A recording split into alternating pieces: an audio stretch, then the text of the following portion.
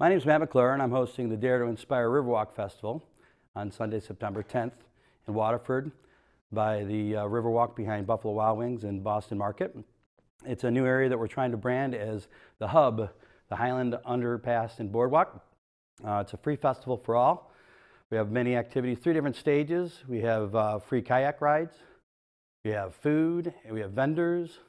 The Dare to Inspire Festival is donated as a citizens project by the Dare to Inspire Community Arts Incorporated 501(c)(3). It was a project that started based on a Riverwalk mural project that there was a termination point at the Riverwalk that never got finished from Waterford in the mid-90s. And one of our members of our board, which is now a nonprofit board, had seen a lot of blight, as you see in the background. We do murals now that eliminate the blight underneath an underpass on M59, 4 blocks west of Crescent Lake. And we originally had just started the program as a mural renovation for blight. And beyond that, I had gone down to the property to see, for a press release to write up on the mural project, and noticed that there was a Riverwalk that was incomplete, along with a pavilion, and wondered why, after 39 years, that I didn't know that there was a Riverwalk in Waterford like many other people. And once we had approached the township and MDOT, they had had a contract with us to maintain a new mural project for 3 years.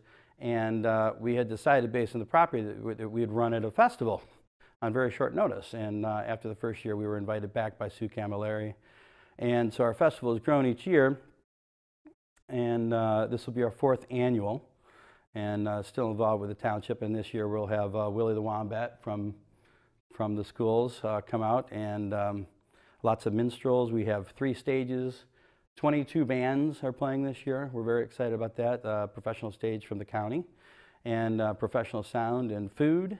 And it's free for all. And most of the activities are free as well. So bring out the kids and come see Willie Wombat and check out the bands and eat some food. And Sunday, September 10th from 9 will be the vendors, and 10 o'clock for entertainment, and we'll run till 9 p.m. at night. Yeah, this year too, we'd like to thank some of the sponsors. I hope I'm not leaving anybody out. We have Tributesville sponsoring our 2nd stage. We have Drayton Station sponsoring the main big hydraulic stage. We have Tint Squad that's sponsoring our acoustic stage in the main art center.